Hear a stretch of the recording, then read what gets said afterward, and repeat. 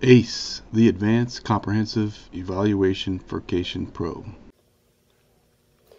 Why is it important to measure furcations? Now with regeneration dentistry, we can restore the furcation areas with lasers, tissue, and bone regeneration products.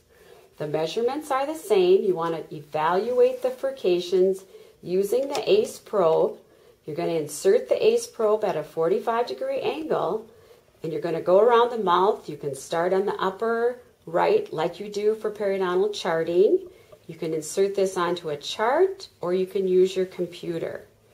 A grade 1 or a class 1 furcation is recorded when the probe just enters the opening. A class 2 grade is when it enters the orifice or the hard tissue of the tooth. And a grade 3 denotes entering the furcation area. If you're measuring a lingual furcation, your class 3 is going to be considered a through and through furcation.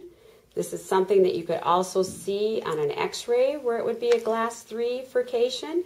But if we don't have the x-ray and we're just doing a periodontal charting, the ACE probe is going to be the most accurate reading you have to be able to measure these furcation areas. The blade reaches even the hard to reach furcation areas on the distals of the upper molars or the bicuspids on the uppers, which have been extremely hard to measure in the past. It has a straighter edge, which makes it much more accurate.